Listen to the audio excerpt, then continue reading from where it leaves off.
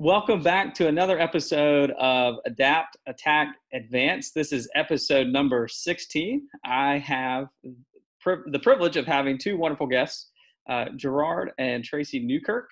Thanks so much for being on the show. Thank you for having us. Thank you, Michael. We're glad to be here. Absolutely. Well, if you would share with the folks watching and listening who you are and your businesses and what you do. Ladies are always I'm first. gonna let you go first today. Okay, well, I'm Girard Newkirk. I'm the CEO of KWH Cloning and now Genesis Block. Our focus, of course, my focus with KWH Cloning is based on renewable energy, providing off-grid services for those that don't have access and provide renewable energy. And with Genesis Block, it's a community collaborative with a focus on providing an environment for entrepreneurs, for small businesses to be able to have a workspace, and also for the community to have a social space. We're going to have an art gallery in there. So we want to create an environment that's comfortable to have community conversations. It's comfortable for people to come collaborate, solve issues that are going on in the community, and have a unique workspace, a unique work environment. All right, and so I'm Tracey Girard, and I am the founder and certified personal resilience practitioner for Nexo, which is a consulting company that helps build high-performance teams and do a lot of work around resilience, assessing your energy flow as you manage your rate of change. And I am the co-founder with Girard of Genesis Block. So really don't need to explain because he's already done that. Well, there's a lot of things that the two of you are involved in. I'm so glad to have you on. And we have about 25 minutes or so I might have the opportunity just to have you back on to talk about your both individual businesses at a later date, but would love to talk with the two of you more about Genesis Block, because I know that is a passion project that is near and dear to both of you, and it is very much needed in the greater Wilmington area. And I would love to talk more about that with you. So let's dive right in. So it's going to be three parts to the episode. So we'll dive right into part one about the adapting. So adapting in its nature is to make fit, often by modification, or to become adapted. So during these interesting and very uncertain and unprecedented times, what have the two of you been doing with regards to Genesis Block to adapt to where we are now? One of the biggest things that we did to adapt to where we are now was to work with our broker, Terry Espy, to get a unique addition to our contract, our lease contract, that we wouldn't take ownership of the building until after whatever the stay for COVID-19 has been lifted. And that has been probably the biggest thing that we've done from an adaptation perspective, from the adaptive piece, to not take on a building that we can't do anything with for however long. We don't know how long that will be. So that was a huge for us from that perspective. So what would you share? And also for us, because it's going to be membership based, we're going to have a co-working space and community membership. So we've kind of adapted our marketing now to forming conversations across a wide range.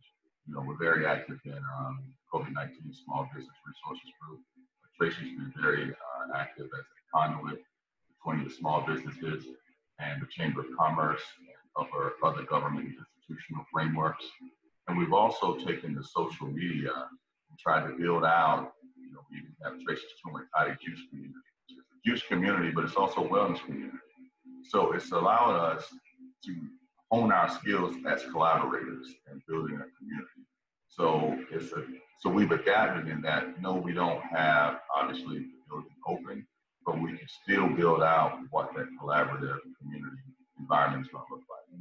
We're doing it face to face and interactive over social media and over the internet.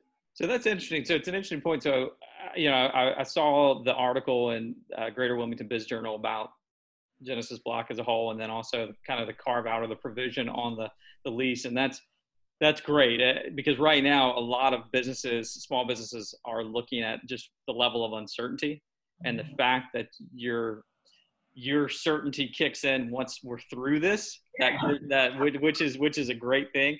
But I want to talk to you a little bit more because Gerard, you brought something up a little bit about kind of you're essentially, correct me if I'm wrong, Genesis Block is essentially in a startup. Your other businesses are not, but this is a startup phase. So you're essentially going virtual from the very beginning because you've been forced to go virtual, right?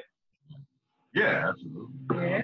We actually, when we get off this at 6:30, we're going to be doing a virtual free workshop. So you can tune into that, Michael. And it's going to be preparing startups and entrepreneurs, mastering the art of the pitch. We're working with 1 Million Cups here, that's come over in Wilmington lately. And so we're preparing, we have a group called Entrepreneurs Connected, run out of New Beginning Christian Church here in Castlemaine. Okay. So we're taking those entrepreneurs, but we're inviting the entire public. We're taking them and we're going through a workshop on how to prepare them to pitch their company, to pitch their business, to pitch their idea. And so that this would normally be something that we would do physically out of Genesis Block. So we've had to transition this to a virtual platform. So we're kind of like digital nomads now. Do you think that by this kind of still staying in that kind of vein of adapting, do you think that by being virtual, it is providing the two of you more opportunities to engage with businesses that even if we were in normal times, so to say, that you may not would have been normally engaged with? I think it's definitely broadened our approach. And it's funny, I did a women leadership influential leaders this morning. They talked about what we take out of this on the other side. And I think some of the things that we are doing right now from a virtual perspective are things that we would want to keep. That we actually feel like we communicate enough right now socially that we're connected to the people in our circle, the people that we're supporting. We feel like we have a bond with them even though we're not seeing them. So how can you transition that into once we're post-COVID-19 and our new normal starts to come into play, how do we keep that in the new normal? That feeling that you are connected, but you're not there, and you also have the opportunity to have the connection piece. If you don't drop that piece that you're doing, engaging on social media, I think that piece is going to be really important. Yeah, yeah. Well, I mean, this has been great so far. Do you have anything that, as far as from adapting, that maybe we might have missed, or you want ready to move on into maybe the kind of what you're doing right now to attack the problem from a mindset as well as what's that? I'm sorry. In attack mode. Yeah, absolutely. So let's dive into it. So I view it as a couple of things. Mindset, between the ears is the biggest challenge I think right now, just because there's so much info out there. You're trying to disseminate and sort all that information. So attacking, just as far as one of the definitions as a transitive verb, is to set upon or work against forcefully, and to set to work on and attacking a problem. So with regards to the challenges that we're having, how are the two of you, and you touched on a little bit just before in the previous segment, but how are the two of you attacking the actual problem with the business side of it to make it resourceful? And then also, how are the two of you keeping a level head about yourself during this period of time as well?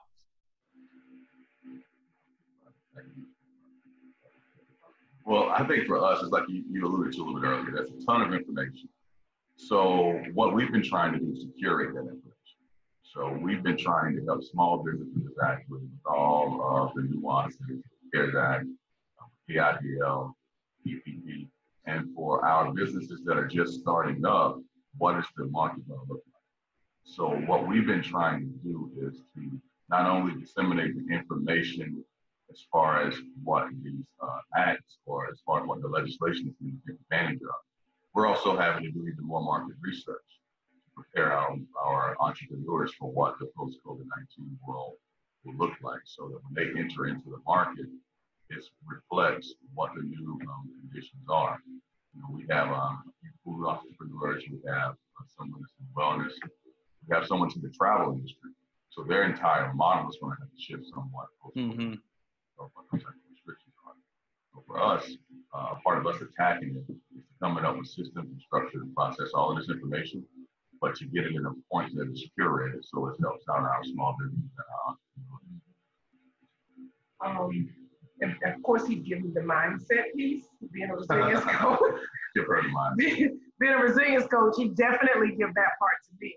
And so, you know, and I've talked to a lot of small businesses about this. It's so easy right now to get overwhelmed with the noise. You said, how do you keep it compartmentalized and not get overwhelmed with everything that's going on? And I think right out the gate, I know one of the things that I always say is so critical when you, if you want to have high performance, is everybody on the team understands what the true strategic goal is, not task of the day.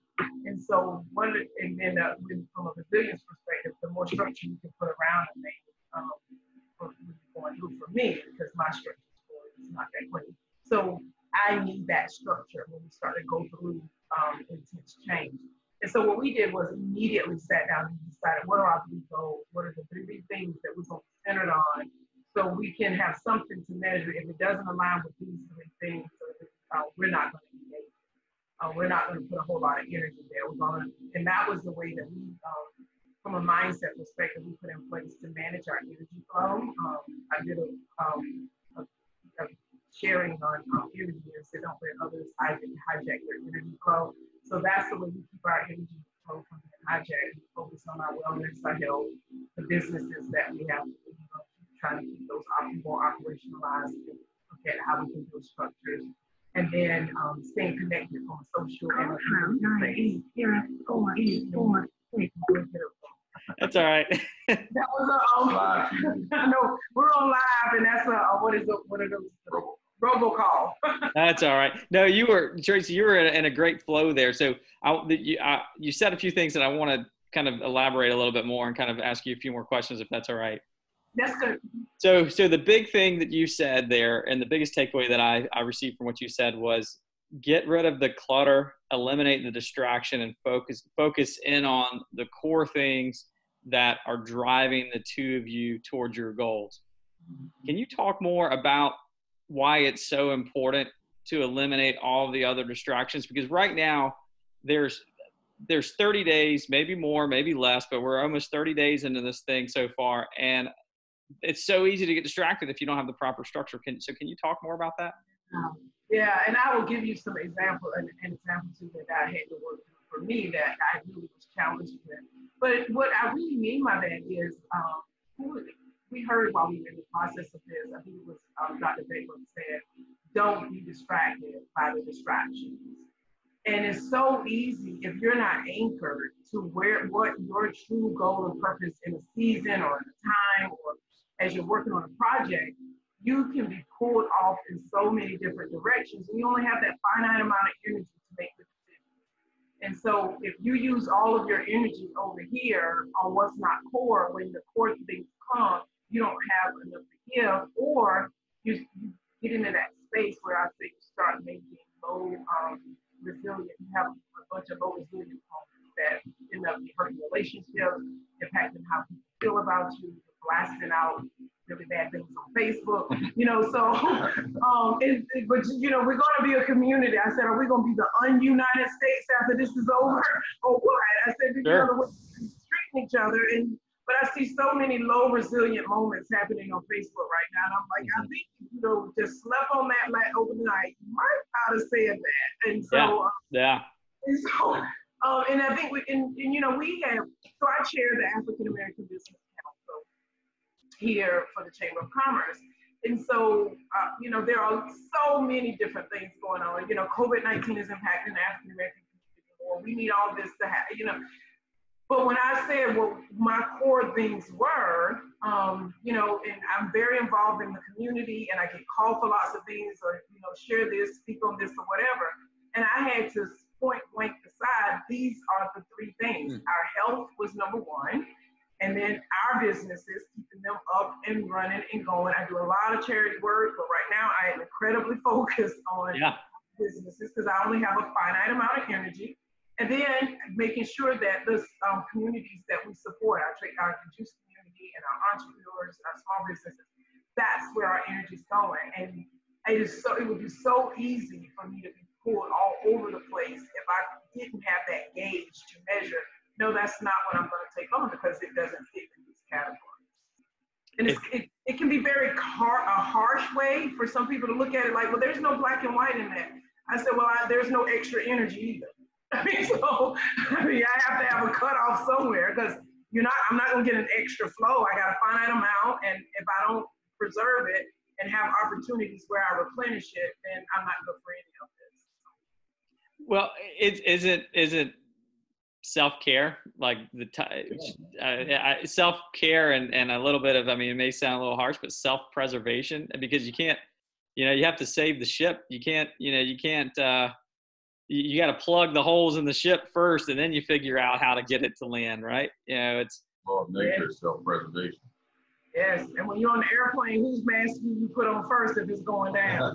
That is so simple. We hear it every time we fly, but when it comes to situations like this, that is a great reminder to that. Well, this is the attacking part. This is great. So I'm hopeful that people get a lot out of this, because discipline over distraction is kind of the theme that I'm hearing. The discipline over distraction is the theme that I'm hearing.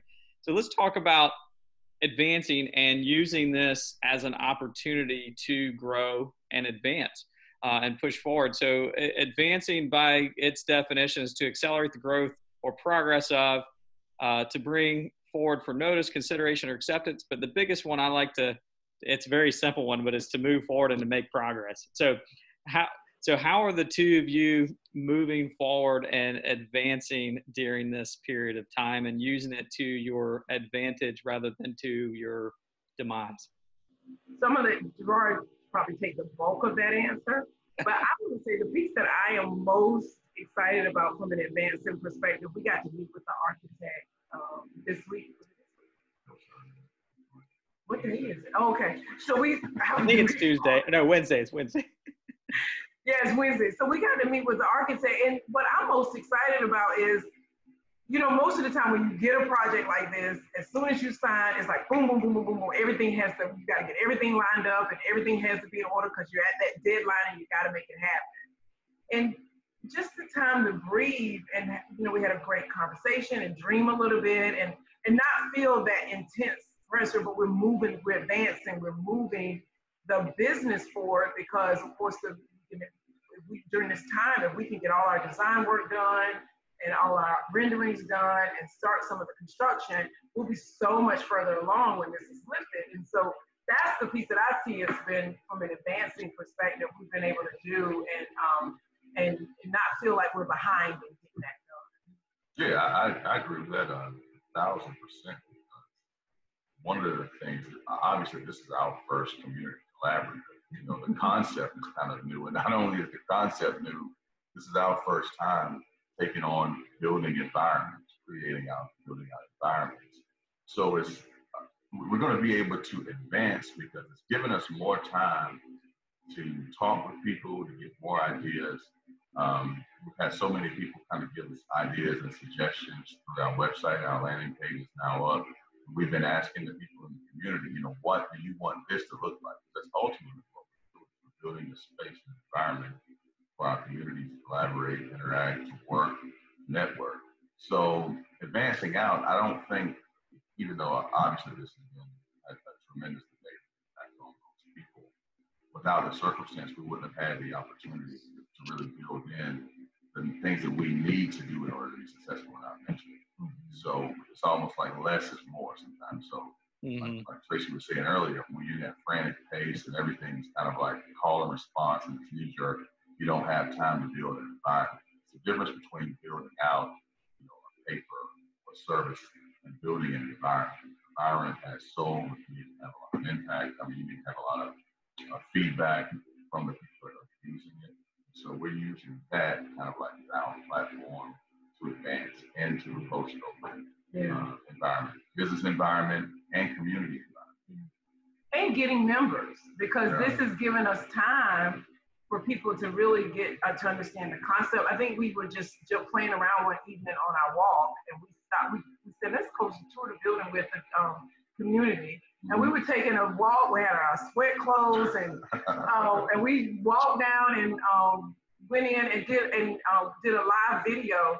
And I promise you, I think the last time we looked, 1,100 people had viewed the video. That's and great. I think I'd have dressed better if I didn't know that many people. I'd have put on some makeup or something.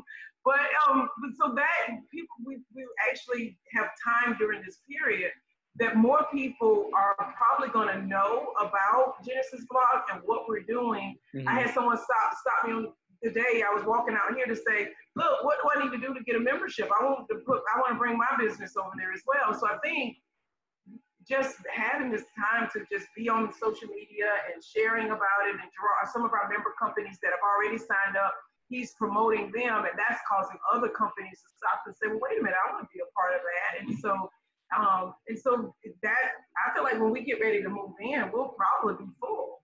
That's great. That's great. Fantastic. Yeah, absolutely. So it sounds like and that's what I love about both of your attitudes. You're finding the silver lining in this. It sounds like it's giving you more opportunity to be more deliberate than reactionary. Yeah.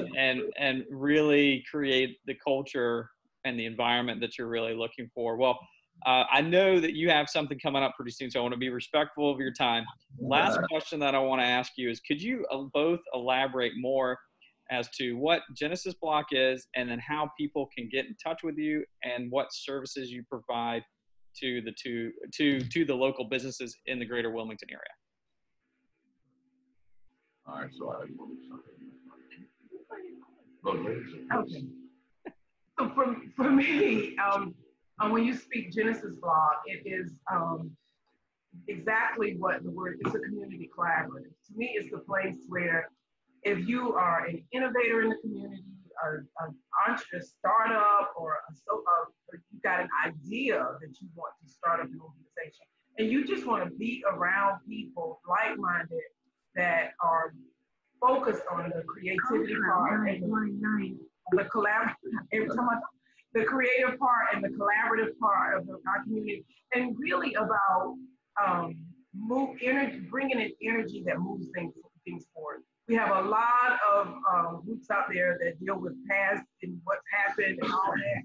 The focal point at Genesis Block is going to be, how do we move forward and build a community that's based on collaboration and creativity. And so if that's the environment that you want to be in, then go to genesisblogilm.com and put your information in so you can stay in the list to get information from us. I love that. Tracey, I love that. So it's essentially a launching pad to launch out and go. Yeah. I love that. Yeah, and being around like-minded people, that want to grow, because that's what I told him. I said they've got to have our energy vibe. They've got to be ready to want to go forward, because I think that's what helps me grow, with people with differences that have different opinions on things, but are like-minded from a perspective of wanting to move forward, and bringing those differences together in a creative space. I think that will help just the community grow so much.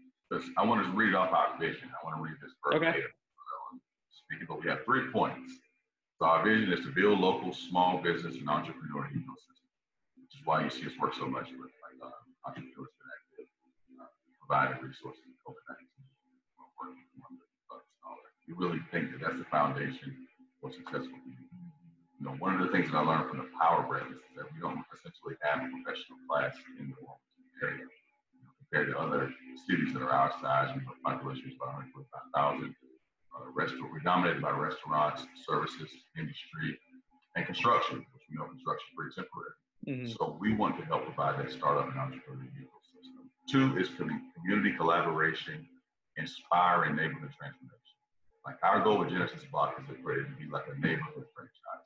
We don't want to develop like a huge WeWork or Spaces concept. We want to go neighborhood by neighborhood. So the neighborhood entrepreneur, neighborhood small business, neighborhood community will have this location to collaborate and interact, to work on the solutions for the neighborhood. 3 is to use creativity to expand the understanding of our world. And that's what it's centered on, like Tracey was talking about earlier. We want people to be moving forward and expanding. The universe is expanding. That's going to be one of the frameworks of how we do it in the organization. We want to inspire all minds to become like minds in the expansion of what it is that they're doing.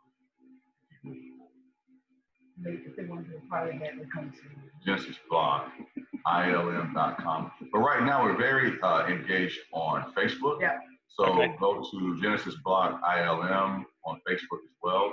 You can look at Girard Newkirk's page, Tracey Newkirk's page, and we get a lot of interaction there. And we're also on Twitter and Instagram with the same handle. But we look forward to, because we're going to be asking for a lot of feedback from our members, potential members in the community in general. So we want everybody to be part of that. Well, great. Well, I'll be sure to tag both of you as well as Genesis Block and your primary businesses as well, or your additional businesses as well, so people can see all that you're involved in. And we're so fortunate to have the two of you in the greater Wilmington area. And I'm looking forward to your plans as I know, Girard, you and I've talked a little bit separate occasions. I'm looking forward to your long-term plans. It's exciting. It's exciting. Absolutely. Yeah. Well, perfect. Well, thanks so much for being on, and I'm hopeful that tonight's 6:30 will be extremely beneficial for everyone involved tonight. All right, thanks so much, Mike. Thank you. Thanks for having us on. Absolutely. Thanks so much for your time.